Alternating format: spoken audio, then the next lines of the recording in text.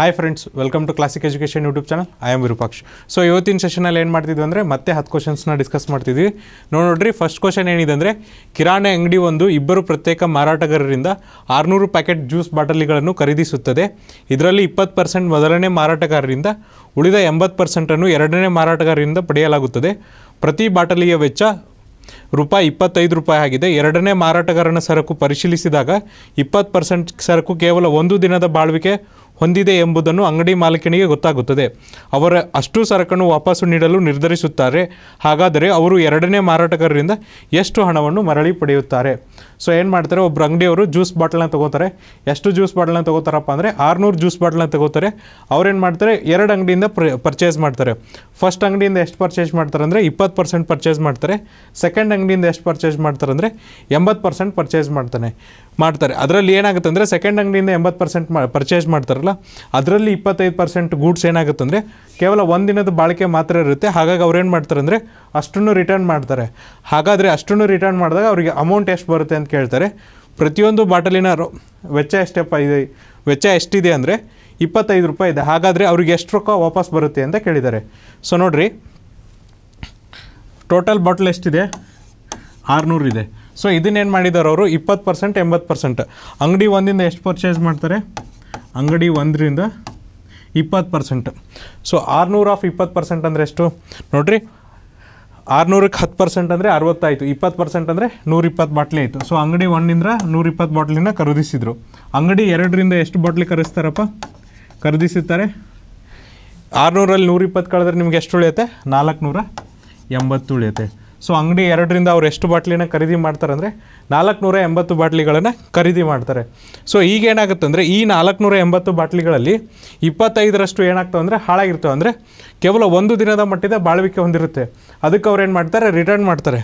ಹಾಗಾದರೆ 480 ಬಾಟ್ಲಿಗೆ 25% ಎಷ್ಟಾಗುತ್ತೆ ಅಂತ. ಸೊ 25% ಆಫ್ 480 ಎಷ್ಟಾಗುತ್ತೆ ಅಂತ. ಸೊ ನೋಡಿರಿ, ಟೋಟಲ್ 100% ಈಕ್ವಲ್ ಟು 480 ಆಯಿತು. 25% ಎಷ್ಟಾಗುತ್ತೆ, ಅಷ್ಟು ಬಾಟಲ್ಗಳನ್ನ ಅವ್ರು ಏನು ಮಾಡ್ತಾರೆ, ವಾಪಸ್ ಕಳಿಸ್ತಾರೆ. ಈಗ ನೋಡಿರಿ, 480ಕ್ಕೆ 10% ಅಂದರೆ ಎಷ್ಟಾಗುತ್ತೆ? 48% ಆಗುತ್ತೆ. 20% ಅಂದರೆ 48 96 ಆಯಿತು. ಅದೇ ಥರನಾಗಿ 5% ಅಂದರೆ ಎಷ್ಟಾಗುತ್ತಪ್ಪ? 10% 48 ಆದರೆ 5% ಎಷ್ಟಾಗುತ್ತೆ? 24 ಆಗುತ್ತೆ. ಸೊ 5% ಎಷ್ಟಾಯಿತು? 24 ಆಯಿತು. ಟೋಟಲ್ 25% ಎಷ್ಟಾಗುತ್ತೆ? 120 ಆಗುತ್ತೆ. ಹಾಗಾದರೆ ಅವ್ರು ಎಷ್ಟು ಬಾಟ್ಲಿಗಳನ್ನ ವಾಪಸ್ ಕಳಿಸ್ತಾರೆ? 120 ಬಾಟ್ಲಿಗಳನ್ನ ವಾಪಸ್ ಕಳಿಸ್ತಾರೆ. ಸೊ ಒಂದು ಬಾಟ್ಲಿ ಕಾಸ್ಟ್ ಎಷ್ಟಿದೆಯಪ್ಪ? ₹25 ಇದೆ. 120 ಬಾಟ್ಲಿಗೆ ಎಷ್ಟಾಗುತ್ತೆ ನೋಡಿರಿ, 120 × 25. ಸೊ ನೋಡಿರಿ, ಫಸ್ಟು 0 ಇದೆ, 0 ಇಡ್ತೀನಿ. 25 2 50, ಕೈಲ ಬಂತು 5. 25 1 25 ಪ್ಲಸ್ 5 ಎಷ್ಟಾಯ್ತಪ್ಪ? 30. ಟೋಟಲ್ ಎಷ್ಟಾಗುತ್ತೆ? ₹3000 ಆಗುತ್ತೆ. ಸೊ ಹಾಗಾದರೆ ಅಂಗಡಿಗೆ ಎಷ್ಟು ವಾಪಸ್ ರೊಕ್ಕ ಬರುತ್ತಪ್ಪ? ₹3000 ಅಮೌಂಟು ವಾಪಸ್ ಬರುತ್ತೆ. ಸೊ ನೆಕ್ಸ್ಟ್ ಕ್ವಶನ್ ನೋಡ್ರಿ. ಸೊ ಇದೇನಿದೆ ಅಂದರೆ ಸಿಂಪ್ಲೀಕರಿಸಿ, ಅಂದರೆ ಸರಳಗೊಳಿಸಿ ಅಂತ ಇದೆ. ಸೊ ಇದನ್ನು ನೋಡಿರಿ, ನಾವು ಯಾವ ಥರ ಮಾಡಬೇಕಂದ್ರೆ ಬಾಡಮಸ್ ರೂಲ್ ಪ್ರಕಾರ ಮಾಡಬೇಕಾಗುತ್ತೆ. First BODMAS ರೂಲ್ನ ಬರ್ಕೊಂಬಿಡೋಣ. ಬಾಡಮಸ್ ಅಥವಾ ಆವಿ ಬಾಗು ಸಮಯ. ಸೊ ನೋಡಿರಿ, ಬಾಡಮಸ್ ಅಥವಾ ಆವಿ ಬಾಗು ಸಮಯ. ಇದರಲ್ಲಿ ಫಸ್ಟ್ ಏನು ಮಾಡ್ಬೇಕಂದ್ರೆ, ಫಸ್ಟು ಆವೃತ್ತಗಳನ್ನು ತೆಗಿಬೇಕು, ಆಮೇಲೆ ಭಾಗಾಕಾರ, ಆಮೇಲೆ ಗುಣಾಕಾರ, ಆಮೇಲೆ ಸಂಕಲನ, ಆಮೇಲೆ ವ್ಯವಕಲನ. ಸೊ ನೋಡಿರಿ, ಫಸ್ಟ್ ನಾನು ಏನು ಮಾಡ್ತೀನಿ ಅಂದರೆ ಈ ಬ್ರ್ಯಾಕೆಟ್ ಕ್ಲಿಯರ್ ಮಾಡ್ತೀನಿ. ಸೊ ಈ ಬ್ರ್ಯಾಕೆಟ್ ಕ್ಲಿಯರ್ ಮಾಡೋದ್ರಾಗೆ ಅದರೊಳಗೆ ಫಸ್ಟ್ ಏನು ಮಾಡ್ಬೇಕು, ನಾನು ಭಾಗಾಕಾರ ಮಾಡಬೇಕು. ಭಾಗಾಕಾರ ಮಾಡಿದಾಗ 54 ನೀವು 9ರಿಂದ ಭಾಗಿಸಿದಾಗ ನಿಮ್ಗೆ ಎಷ್ಟು ಬರುತ್ತಪ್ಪ? 9 6 54, ಹಾಗಾಗಿ 6 ಬರುತ್ತೆ. ಇನ್ನೇನು ಉಳಿಯುತ್ತೆ? 79 - 6 × 6 ಆಗುತ್ತೆ. ಯಾಕಂದರೆ ಇದೆಲ್ಲ ರೀಪ್ಲೇಸ್ ಆಗಿ ನಿಮ್ಗೇನು ಬಂತು? 6 ಬಂತು. ನೆಕ್ಸ್ಟ್ ನೋಡಿರಿ, ಭಾಗಾಕಾರ ಆದಮೇಲೆ ನೆಕ್ಸ್ಟ್ ಏನು ಮಾಡ್ಬೇಕಂತ ಹೇಳಿದರೆ ಗುಣಾಕಾರ ಮಾಡ್ಬೇಕಂತ ಹೇಳಿದ್ದಾರೆ. ಸೊ ನೋಡಿರಿ, ಗುಣಾಕಾರ ಮಾಡಿರಿ. 6 × 6 ಮಾಡಿದರೆ ಎಷ್ಟಾಗುತ್ತೆ? 36 ಆಗುತ್ತೆ. ಹಾಗಾದರೆ 79 - 36 ಆಯಿತು. ಸೊ ಇವಾಗ 79ಲ್ಲಿ ನೀವು 36 ಕಳೆದ್ರೆ ಎಷ್ಟು ಉಳಿಯುತ್ತೆ ನೋಡಿರಿ? 9ರಲ್ಲಿ 6 ಕಳೆದ್ರೆ 3, 7ರಲ್ಲಿ 3 ಕಳೆದ್ರೆ 4, 43 ಆಯಿತು. ಸೊ ಇವಾಗ ನೋಡಿರಿ, ಈ ಬ್ರ್ಯಾಕೆಟಿಂದ ಎಷ್ಟು ಬಂತಪ್ಪ ಅಂದರೆ ನಿಮಗೆ 43 ಬಂತು. ಸೊ ಇದು ಏನಿದೆ ಅಂದರೆ ಪ್ಲಸ್ ಇದೆ, ಹಾಗಾಗಿ ಪ್ಲಸ್ಸೇ ಇಡ್ತೀನಿ. ಈಗ ಏನಾಗ್ತದೆ ಅಂದರೆ 63 - 43 ಆಯಿತು. 63 - 43 ಆಯಿತು. ಸೊ ನೋಡಿರಿ, 63ರಲ್ಲಿ ನೀವು 43 ಕಳೆದ್ರೆ ಎಷ್ಟು ಉಳಿಯುತ್ತಪ್ಪ? 30 ಉಳಿಯುತ್ತೆ. 20 ಉಳಿಯುತ್ತೆ. 63ರಲ್ಲಿ ನೀವು 43 ಕಳೆದ್ರೆ 20 ಉಳಿಯುತ್ತೆ. ಇಲ್ಲಿ ಎಲ್ಲಿಗೆ ಬಂದ್ವಿ ನಾವು? ಇಲ್ಲಿಗೆ ಬಂದ್ವಿ. ಸೊ ಇವಾಗ ನೋಡಿರಿ 35ರಲ್ಲಿ ನಾವೇನು ಕಳಿಬೇಕಂದ್ರೆ 35ರಲ್ಲಿ ಮತ್ತೆ 20ನ್ನು ರಿಮೂವ್ ಮಾಡಬೇಕು. ಸೊ 35ರಲ್ಲಿ ನೀವು 25ನ್ನು ಕಳೆದ್ರೆ ಎಷ್ಟು ಉಳಿಯುತ್ತಪ್ಪ 15 ಉಳಿತು. ಸೊ ಲಾಸ್ಟ್ ಎಲ್ಲಿಗೆ ಬಂದ್ವಿ ಅಂದರೆ ಇಲ್ಲಿಗೆ ಬಂದ್ವಿ. ನಮ್ಮ ಆನ್ಸರ್ ಏನಾಯಿತು 15 ಆಯಿತು. ಸೊ ನೋಡಿರಿ 75ನ್ನು ನೀವು 15ರಿಂದ ಭಾಗಿಸಿದಾಗ ಎಷ್ಟು ಬರುತ್ತಪ್ಪ ಅಂದರೆ 5 ಬರುತ್ತೆ. ಹಾಗಾದರೆ ಆನ್ಸರ್ ಏನಾಗುತ್ತೆ 5 ಆಗುತ್ತೆ. ಸೊ ನೋಡಿರಿ ಈ ಥರ ಇಕ್ವೇಷನ್ ಇದ್ದಾಗ ನೀವು ಫಸ್ಟು ಬ್ರ್ಯಾಕೆಟ್ನ ಸಾಲ್ವ್ ಮಾಡಿರಿ, ಅದರಲ್ಲಿ ಭಾಗಾಕಾರ, ಆಮೇಲೆ ಗುಣಾಕಾರ, ಆಮೇಲೆ ಸಂಕಲನ, ಆಮೇಲೆ ವ್ಯವಕಲನ ನೀವು ಮೆಥಡ್ ಥ್ರೂ ಅಪ್ಲೈ ಮಾಡ್ತಾ ಹೋಗೋದ್ರಿಂದ ಕ್ವಶನ್ಸು ತುಂಬ ಈಸಿಯಾಗಿ ಸಾಲ್ವ್ ಆಗುತ್ತೆ. ಫೈನಲ್ ಆನ್ಸರ್ ಎಷ್ಟು ಬಂತಪ್ಪ ನಮಗೆ 5 ಬಂತು. ಹಾಗಾಗಿ ಯಾವುದು ಆಪ್ಷನ್ ಆಗುತ್ತೆ ಅಂದರೆ ಆಪ್ಷನ್ ನಂಬರ್ 4 ಆಗ್ತದೆ. ಸೊ ನೆಕ್ಸ್ಟ್ ಕ್ವಶನ್ ನೋಡಿರಿ, ಈ ಶ್ರೇಣಿಯಲ್ಲಿ ಮುಂದಿನ ಪದ ಯಾವುದು ಅಂತ ಕೇಳಿದ್ದಾರೆ. ಸೊ ಶ್ರೇಣಿ ಏನಿದೆ ನೋಡಿರಿ 26, 29, 33, 38 ಅಂತ ಇದೆ. ಸೊ ನೋಡಿರಿ ಈ ಥರ ಕೊಟ್ಟಾಗ ನೀವೇನು ಮಾಡ್ಬೇಕಂದ್ರೆ ಫಸ್ಟು ಡಿಫ್ರೆನ್ಸ್ ತೊಗೋಬೇಕು. ಸೊ ನೋಡಿರಿ ಡಿಫ್ರೆನ್ಸ್ ತೆಗೋಣ. 26 ಮತ್ತು 29 ಮಧ್ಯೆ ಎಷ್ಟು ಡಿಫ್ರೆನ್ಸ್ ಇದೆಯಪ್ಪ 3 ಡಿಫ್ರೆನ್ಸ್ ಇದೆ. 26ಕ್ಕೆ 3 ಕೂಡಿಸಿದಾಗ 29 ಬರುತ್ತೆ. ಅದೇ ಥರನಾಗಿ 29ಕ್ಕೆ 4 ಸೇರಿಸಿದಾಗ ಎಷ್ಟು ಬರುತ್ತೆ 33 ಬರುತ್ತೆ. 33ಕ್ಕೆ 5 ಸೇರಿಸಿದಾಗ 38 ಬರುತ್ತೆ. ಈಗ ನೋಡಿರಿ ಶ್ರೇಣಿ ಏನಿದೆ ಅಂದರೆ 3, 4, 5 ಇದೆ. ಸೊ ಹಾಗಾದರೆ ನೆಕ್ಸ್ಟ್ ಏನು ಬರಬೇಕಪ್ಪ 6 ಬರಬೇಕು. ಸೊ ನಾವು 38ಕ್ಕೆ ಎಷ್ಟು ಸೇರಿಸಿದರೆ ಮುಂದಿನ ಅಂಕೆ ಬರುತ್ತೆ 38ಕ್ಕೆ 6 ಸೇರಿಸಬೇಕು. 38ಕ್ಕೆ 6 ಸೇರಿಸಿದ್ರೆ ಎಷ್ಟು ಬರುತ್ತಪ್ಪ 44 ಬರುತ್ತೆ. ಹಾಗಾದ್ರೆ ಆನ್ಸರ್ ಏನಾಗುತ್ತೆ 44 ಆಗುತ್ತೆ. ಆಪ್ಷನ್ ನಂಬರ್ 2 ಆಗ್ತದೆ. ನೋಡಿರಿ ಎಕ್ಸಾಮಿನೇಷನಲ್ಲಿ ನಿಮಗೆ ನೋಡಿದ ತಕ್ಷಣ ಈ ಕ್ವಶನ್ಸ್ ಗೊತ್ತಾಗಬೇಕು, ಯಾಕಂದರೆ ತುಂಬ ಸರಳವಾಗಿದೆ. ಇದನ್ನು ನೀವು pen and paper through solve ಮಾಡೋ ಅವಶ್ಯಕತೆ ಇಲ್ಲ, ನೀವು ನೋಡಿದ ತಕ್ಷಣ ಗೊತ್ತಾಗಬೇಕು. ಸೊ ಇದು ತುಂಬ ಈಸಿ ಇದೆ, ನಾನು ಮೈಂಡಲ್ಲೇ ಕ್ಯಾಲ್ಕುಲೇಷನ್ ಮಾಡ್ತೀನಿ ಅಂತ. 26 + 3 29, 29 + 4 33, 33 + 5 38, 38 + 6 44. ಸೊ ನೀವು ಆಪ್ಷನ್ ಚೂಸ್ ಮಾಡಬೇಕು. ಸೊ ಈ ಥರದ ಕ್ವಶನ್ಸಿಗೆ ನೀವು ಜಸ್ಟ್ 5 to 10 ಸೆಕೆಂಡ್ಸಲ್ಲೇ ಆನ್ಸರ್ ಮಾಡಿದ್ರೆ ನಿಮಗೆ ಜಾಸ್ತಿ ಸಮಯ ಬೇರೆ ಡಿಫಿಕಲ್ಟಿ ಇರೋ ಕ್ವಶನ್ಸ್ ಮೇಲೆ ಸ್ಪೆಂಡ್ ಮಾಡೋಕ್ಕೆ ಟೈಮ್ ಸಿಗುತ್ತೆ. ಸೊ ನೆಕ್ಸ್ಟ್ ಕ್ವಶನ್ ನೋಡಿರಿ, ಗುಂಪಿಗೆ ಸೇರಿದ್ದನ್ನು ಕಂಡುಹಿಡಿಯಿರಿ ಅಂತ ಹೇಳಿದ್ದಾರೆ. ಸೊ ಇಲ್ಲಿ ನೋಡಿರಿ 4 ಪದ ಕೊಟ್ಟಿದ್ದಾರೆ, ಅದರಲ್ಲಿ ಯಾವುದು ಗುಂಪಿಗೆ ಸೇರಿದ್ದನ್ನು ಕಂಡುಹಿಡಿಯಿರಿ ಅಂತ ಹೇಳಿದ್ದಾರೆ. ಜಸ್ಟ್ ಅಬ್ಸರ್ವೇಷನ್ ಮಾಡಿರಿ. ಇಲ್ಲಿ ಏನು ಮಾಡಿದ್ದಾರೆ ಅಂದರೆ ಆಲ್ಫಾಬೆಟ್ ಸೀರೀಸ್ ಕೊಟ್ಟಿದ್ದಾರೆ, ಜೊತೆಗೆ ನ್ಯೂಮೆರಿಕಲ್ ಕೊಟ್ಟಿದ್ದಾರೆ. ಆಲ್ಫಾಬೆಟ್ಸು ನ್ಯೂಮೆರಿಕಲ್ ಈ ಥರ ಇದ್ದಾಗ ಯಾವ ಥರ ಮಾಡ್ತೀರ ಅಂದರೆ ಎಲ್ಲನೂ ಡಿಕೋಡ್ ಮಾಡ್ತಾ ಹೋಗೋಣ. ಸೊ ನಾವು ಆಲ್ಫಾಬೆಟ್ಸಲ್ಲಿ ಎಕ್ಸನ್ನು ಏನಂತ ಬರಿತೀವಪ್ಪ 24 ಅಂತ ಬರಿತೀವಿ. X 24, Y 25, Z 26. ಅದೇ ಥರಾಗಿ ಡಬ್ಲ್ಯೂನ ಏನಂತ ಬರಿತೀವಿ 23 ಅಂತ ಬರಿತೀವಿ, ಎನ 1 ಅಂತ ಬರಿತೀವಿ, ಡಿನ 4 ಅಂತ ಬರಿತೀವಿ. ಸೊ ಇಲ್ಲಿ ನೋಡಿರಿ ಎಕ್ಸನ್ನ 24 ಅಂತ ಬರಿತೀವಿ, ಡಬ್ಲ್ಯೂನ 23, A1, D4. ಇಲ್ಲೇನು ಮಾಡಿದ್ದಾರೆ ಎಕ್ಸಿಗೆ 22 ಅಂತ ಬರೆದಿದ್ದಾರೆ. ಬಿಟ್ಟು ಬೇರೆ ಎಲ್ಲ ನೋಡಿರಿ ಡಬ್ಲ್ಯೂಗೆ 23 ಅಂತಲೇ ಬರೆದಿದ್ದಾರೆ, ಎಗೆ 1 ಅಂತ ಬರೆದಿದ್ದಾರೆ, ಡಿಗೆ 4 ಅಂತ ಬರೆದಿದ್ದಾರೆ. ಇವು ಮೂರು ಒಂದು ಕಡೆ ಇದೆ. ಏನಂದರೆ ಆಲ್ಫಾಬೆಟ್ಸಲ್ಲಿ ಏನಿದೆ ಅದನ್ನು ಡಿಕೋಡ್ ಮಾಡಿ ನ್ಯೂಮೆರಿಕಲ್ ಬರೆದಿದ್ದಾರೆ. ಬಟ್ ಇಲ್ಲೇನು ಮಾಡಿದ್ದಾರೆ 2 ಕಮ್ಮಿ ಮಾಡಿದ್ದಾರೆ. ಹಾಗಾಗಿ ಗುಂಪಿಗೆ ಸೇರಿದ ಪದ ಯಾವ್ದಾಗ್ತದಪ್ಪ ಅಂದರೆ X22 ಆಗ್ತದೆ. ಯಾಕಂದರೆ ಬೇರೆ ಸಂಖ್ಯೆಯಲ್ಲಿ ಏನು ಮಾಡಿದ್ದಾರೆ ಏನು ಆಲ್ಫಾಬೆಟ್ ಸೀರೀಸ್ ಇದೆಯಲ್ಲ ಅದನ್ನೇ ನ್ಯೂಮೆರಿಕಲ್ ಬರೆದಿದ್ದಾರೆ. W23, A1, D4 ಅಂದರೆ ಡಿಕೋಡಿಂಗ್ ಮಾಡಿದ್ದಾರೆ. ಬಟ್ ಇಲ್ಲಿ ಡಿಕೋಡಿಂಗ್ ಮಾಡ್ಬೇಕಾದ್ರೆ 2 ಕಮ್ಮಿ ಮಾಡಿದ್ದಾರೆ. ಹಾಗಾಗಿ ಗುಂಪಿಗೆ ಸೇರಿದ ಪದ ಆಗ್ತದಪ್ಪ X22 ಆಗುತ್ತೆ. X22 ಯಾವುದಿದೆ ಎ ಇದೆ. ಅದೇ ಥರನಾಗಿ ಎ ಆಪ್ಷನ್ ಇರುವಂಥದ್ದು ಯಾವುದು ಆಪ್ಷನ್ ನಂಬರ್ 3. ಸೊ ನೋಡಿರಿ ಎ ಇರುವಂಥ ಆಪ್ಷನ್ ಯಾವುದು ಅಂದರೆ ಆಪ್ಷನ್ ನಂಬರ್ 3.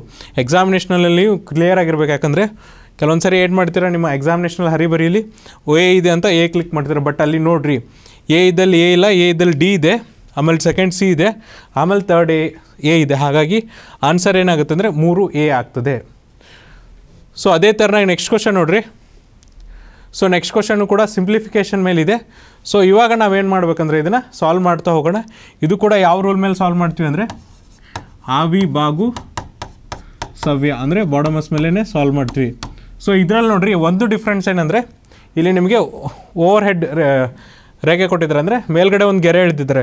ಈ ಇಕ್ವೇಷನನ್ನೇ ನೀವು ಫಸ್ಟ್ ಸಾಲ್ವ್ ಮಾಡಬೇಕು. ಈ ಥರ ನಿಮಗೆ ಮೇಲ್ಗಡೆ ಗೆರೆ ಎಳೆದಿದ್ದು ಇಕ್ವೇಷನ್ ಇದ್ದರೆ ಫಸ್ಟ್ ಅದನ್ನೇ ಸಾಲ್ವ್ ಮಾಡಬೇಕು, ಅದೇ ರೂಲು. ಆಮೇಲಿಂದ ನಿಮ್ಮದು ನೆಕ್ಸ್ಟು ಆವೃತ್ತಗಳು, ಭಾಗಾಕಾರ, ಗುಣಾಕಾರ, ಸಂಕಲನ, ವ್ಯವಕಲನ ಈ ಥರ. ಬಟ್ ಇನ್ ಕೇಸ್ ನಿಮಗೇನಾದರೂ ಕ್ವಶನಲ್ಲಿ ಮೇಲ್ಗಡೆ ಗೆರೆ ಇದ್ದರೆ ನೀವು ಫಸ್ಟ್ ಏನು ಮಾಡಬೇಕು ಆ ಗೆರೆ ಇರುವಂಥ ಇಕ್ವೇಷನನ್ನೇ ಸಾಲ್ವ್ ಮಾಡಬೇಕಾಗುತ್ತೆ. ಸೊ ನಾವಿವಾಗ ಏನು ಸಾಲ್ವ್ ಮಾಡಬೇಕಪ್ಪ ಇದನ್ನು ಸಾಲ್ವ್ ಮಾಡಬೇಕು. 16ರಲ್ಲಿ 8 ಕಳೆದ್ರೆ ಎಷ್ಟು ಉಳಿಯುತ್ತೆ 8 ಉಳಿಯುತ್ತೆ. ಸೊ ಹಾಗಾದರೆ ಇಕ್ವೇಷನ್ ಏನಾಯಿತು 9 divided by 5 into 8 divided by 2 divided by 3. So ಇವಾಗ ನೋಡಿರಿ ನೆಕ್ಸ್ಟ್ ಏನು ಮಾಡಬೇಕಂದ್ರೆ ಭಾಗಾಕಾರ ಮಾಡಬೇಕು. 2 ಭಾಗಾಕಾರ ಇದೆ, ಇಲ್ಲೊಂದು ಭಾಗಾಕಾರ ಇದೆ, ಇಲ್ಲೊಂದಿದೆ, ಇಲ್ಲೊಂದಿದೆ. ಸೊ ನಾನೇನು ಮಾಡ್ತೀನಿ ಅಂದರೆ ಫಸ್ಟ್ ಈ ಭಾಗಾಕಾರ ಮಾಡ್ಕೋತೀನಿ, ಆಮೇಲೆ ಈ ಭಾಗಾಕಾರ, ಆಮೇಲೆ ಈ ಭಾಗಾಕಾರ ಮಾಡ್ಕೋತೀನಿ. ಸೊ ನೋಡಿರಿ 19ನ್ನು ನೀವು 5ರಿಂದ ಭಾಗಿಸಿದಾಗ ಎಷ್ಟು ಬರುತ್ತಪ್ಪ 18 ಬರುತ್ತೆ. ನೆಕ್ಸ್ಟ್ 8 ನೀವು 2ರಿಂದ ಭಾಗಿಸಿದಾಗ ಎಷ್ಟು ಬರುತ್ತೆ 4 ಬರುತ್ತೆ ಮತ್ತು 3 ಉಳಿಯುತ್ತೆ ಡಿವೈಡೆಡ್ ಬೈ 3 ಆಯಿತು. ಸೊ ಇವಾಗೇನಂದರೆ ನೀವು 4ನ್ನು 3ರಿಂದ ಭಾಗಿಸೋಕ್ಕಾಗಲ್ಲ, ಯಾಕಂದರೆ ಅದು ಅನ್ಡಿವೈಡ್ ಆಗುತ್ತೆ. 1.33 ಆನ್ಸರ್ ಬರುತ್ತೆ. ಅದಕ್ಕೆ ನಾನು ಈಕ್ವೇಷನ್ನ ಈ ಥರ ಬರ್ಕೋತೀನಿ, 18 × 4 ಡಿವೈಡೆಡ್ ಬೈ 3 ಈ ಥರ ಬರ್ಕೋಬೋದಾ? ಯಾಕಂದರೆ ಏನು ತಪ್ಪು ಬರ್ದಿಲ್ಲ, ಅದೇ ಇರೋವಂಥ ಈಕ್ವೇಷನ್ನೇ ಈ ಥರ ಬರ್ದಿದ್ದೀವಿ 4/3.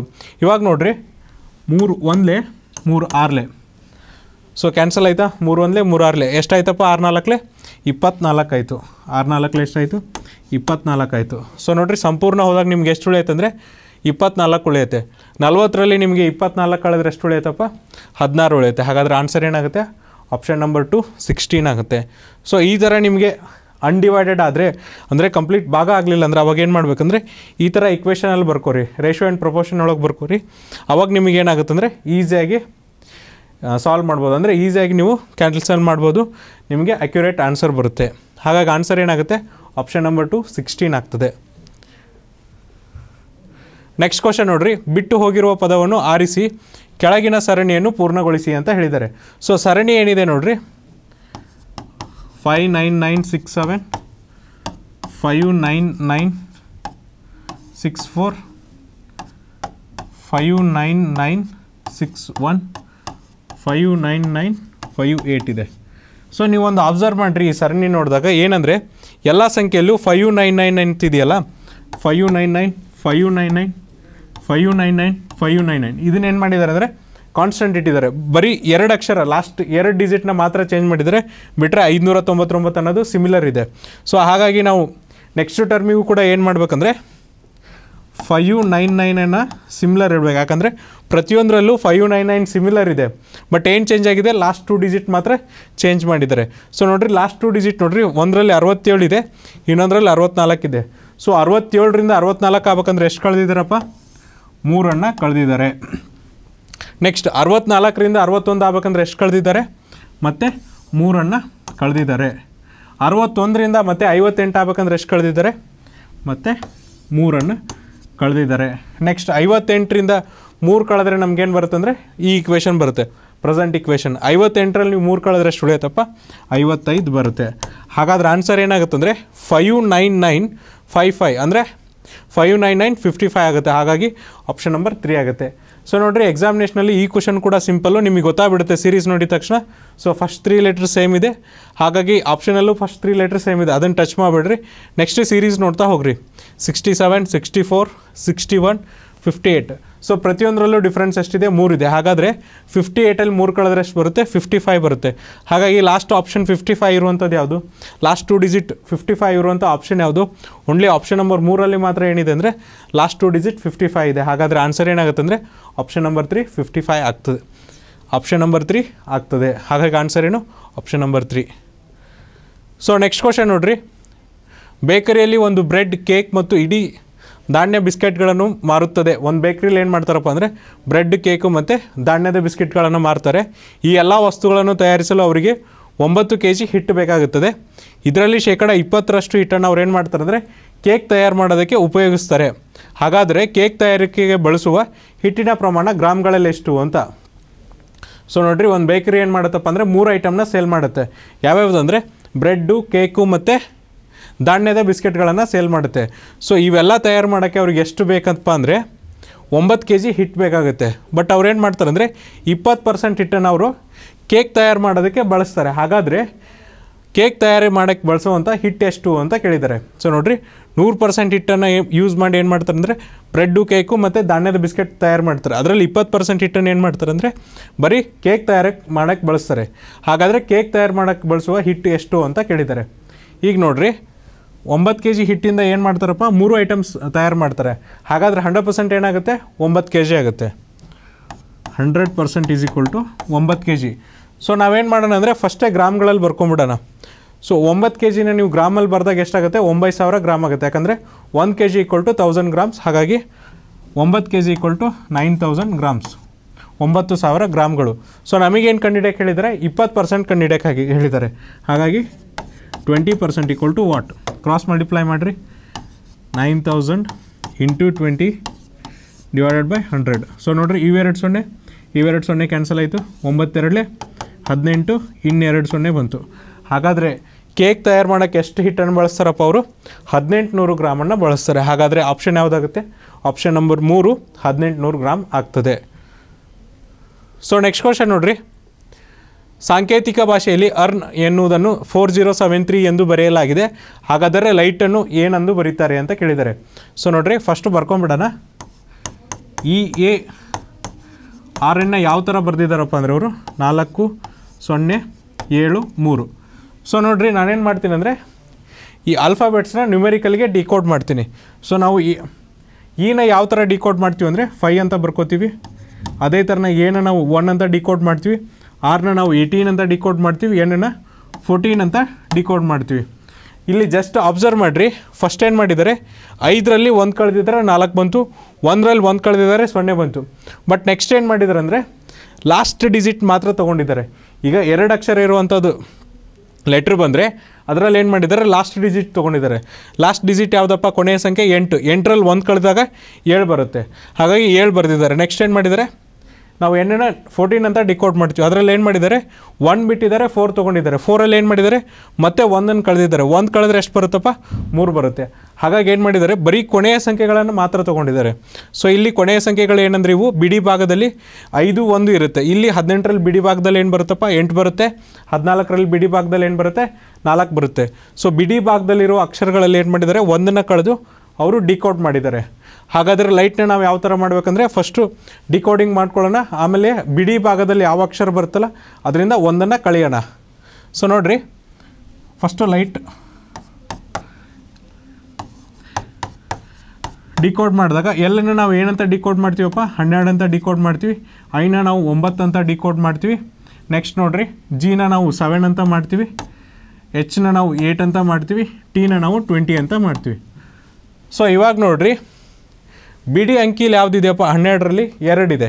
2ರಲ್ಲಿ 1 ಕಳೆದ್ರೆ 1. ನೆಕ್ಸ್ಟ್ ಬಿಡಿ ಅಂಕಿ ಇರೋದು 9. ಹಾಗಾಗಿ 9ರಲ್ಲಿ 1 ಕಳೆದ್ರೆ 8. 7ರಲ್ಲಿ 1 ಕಳೆದ್ರೆ 6. 8ರಲ್ಲಿ 1 ಕಳೆದ್ರೆ 7. ಸೊ 0 ಇದೆ. 0 ಅಂದರೆ 10. 10ರಲ್ಲಿ 1 ಕಳೆದ್ರೆ 9. ಹಾಗಾದರೆ ಆನ್ಸರ್ ಏನಾಗುತ್ತೆ? 18,679 ಆಗುತ್ತೆ. ಸೊ ಆಪ್ಷನ್ ನಂಬರ್ ಡಿ ಆಗ್ತದೆ. ನೋಡಿರಿ, 18,679. ಅವ್ರೇನು ಮಾಡಿದ್ದಾರೆ, ಲೆಟ್ರನ್ನ ಡಿಕೋಡ್ ಮಾಡಿದ್ದಾರೆ ಇಂಗ್ಲೀಷ್ ಅಂದರೆ ಆಲ್ಫಾಬೆಟ್ ವರ್ಜನಿಗೆ. ಅಲ್ಲಿ ಏನು ಮಾಡಿದ್ದಾರೆ, ಬರೀ ಬಿಡಿ ಭಾಗಗಳನ್ನು ಮಾತ್ರ ತೊಗೊಂಡಿದ್ದಾರೆ. ಬಿಡಿ ಸ್ಥಾನದಲ್ಲಿ ಏನಿದೆಯಲ್ಲ ಆ ಅಂಕಿಗಳನ್ನು ತೊಗೊಂಡು ಅಲ್ಲಿಂದ -1 ಮಾಡ್ತಾ ಹೋಗಿದ್ದಾರೆ. ಹಾಗಾಗಿ ಆನ್ಸರ್ ಏನು ಆಗುತ್ತಪ್ಪ ಅಂದರೆ 18,679 ಆಗ್ತದೆ.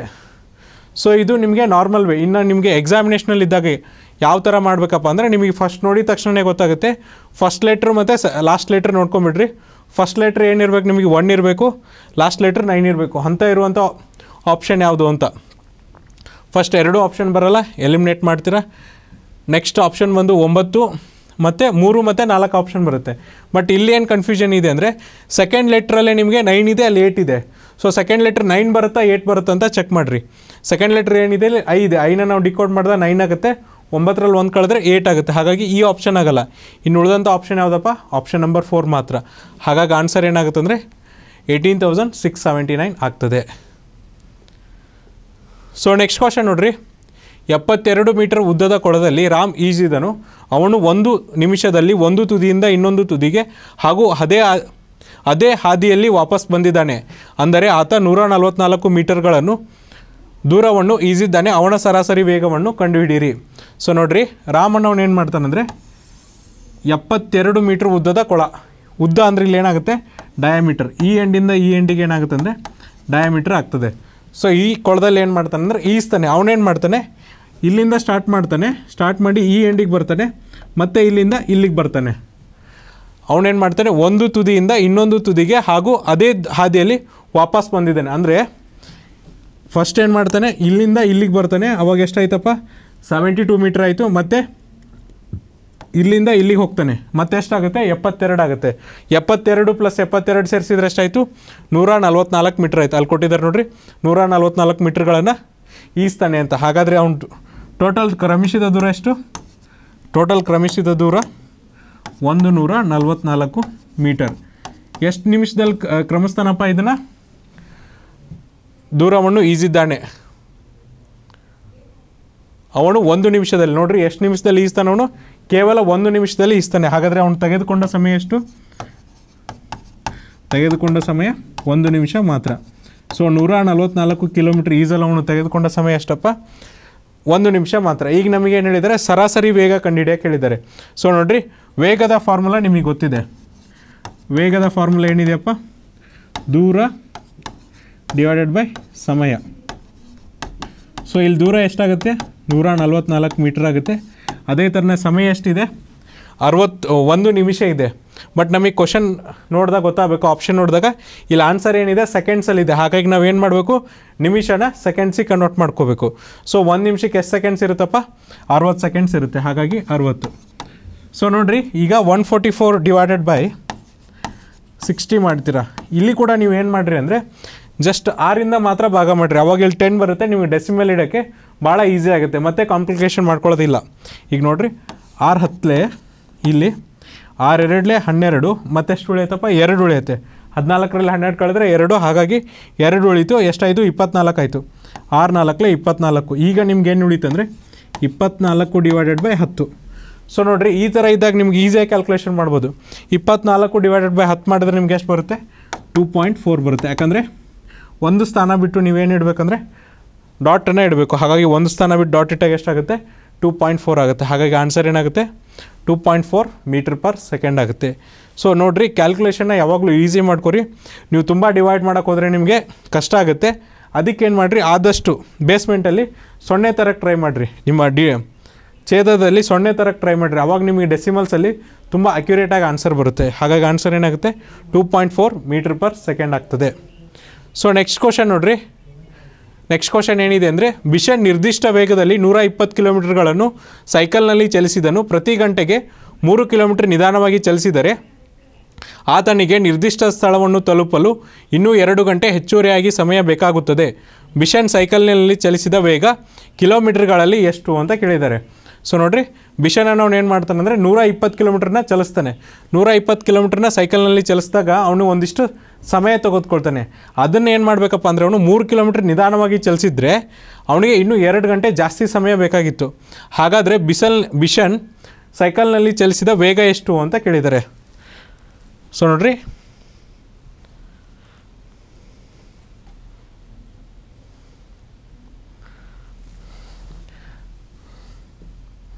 ಬಿಷನ್ ಏನು ಮಾಡ್ತಾನಪ್ಪ, ಇಲ್ಲಿಂದ ಇಲ್ಲಿಗೆ ಒಂದು ಡಿಸ್ಟೆನ್ಸ್ ಹೋಗ್ತಾನೆ.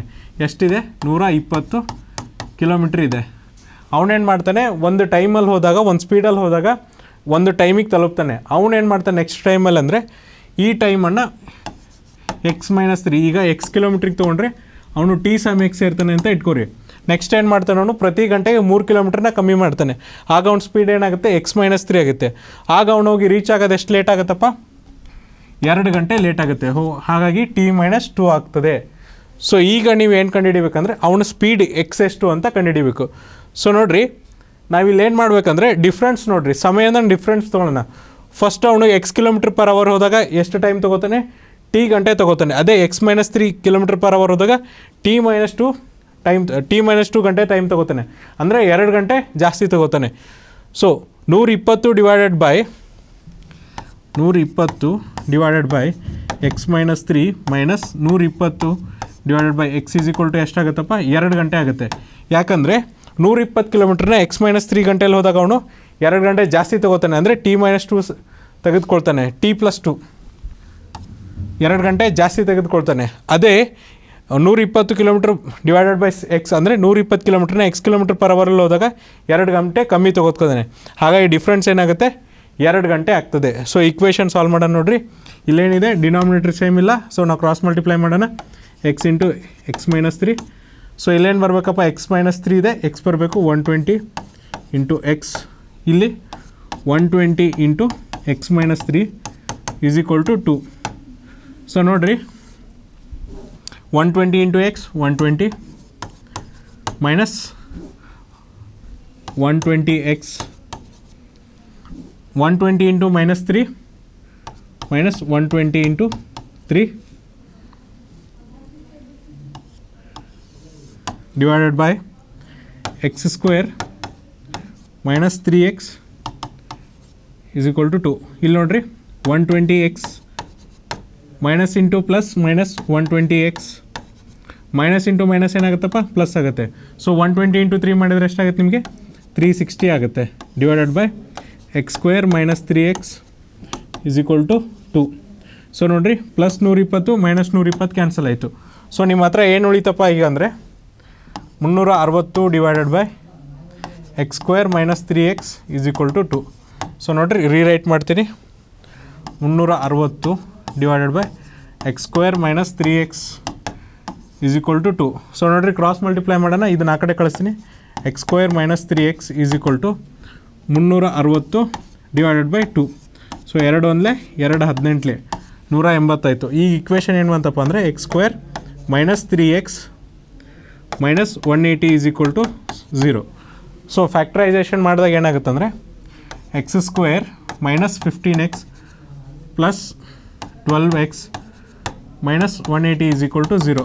ಸೊ ನೋಡಿರಿ ಇಲ್ಲಿ x ಕಾಮನ್ ತೊಗೊರಿ, x ಕಾಮನ್ ತೊಗೊಂಡ್ರೆ x ಮೈನಸ್ 15 ಉಳೀತು. ಇಲ್ಲಿ 12 ಕಾಮನ್ ತೊಗೊಂಡ್ರೆ x minus 15 ಉಳೀತು. So x is equal to x minus 15 equal to 0 ಆಗುತ್ತೆ, ಅಥವಾ x ಪ್ಲಸ್ 12 ಈಕ್ವಲ್ ಟು 0 ಆಗುತ್ತೆ. ಸೊ ಇಲ್ಲಿ x ಈಸ್ ಈಕ್ವಲ್ ಟು 15 ಆಗುತ್ತೆ, x is equal to minus 12 ಆಗಲ್ಲ, ಯಾಕಂದರೆ ವೇಗ ಯಾವಾಗಲೂ ಮೈನಸಲ್ಲಿರಲ್ಲ ಪ್ಲಸ್ಸಲ್ಲಿರುತ್ತೆ. ಹಾಗಾಗಿ ಆನ್ಸರ್ ಏನಾಗುತ್ತೆ ಅಂದರೆ x ಈಸ್ ಈಕ್ವಲ್ ಟು 15 ಆಗ್ತದೆ. ಸೊ ನೋಡಿರಿ ಆನ್ಸರ್ ಏನಾಯ್ತು ಅಂದರೆ x ಈಸ್ ಈಕ್ವಲ್ ಟು 15 ಆಯಿತು.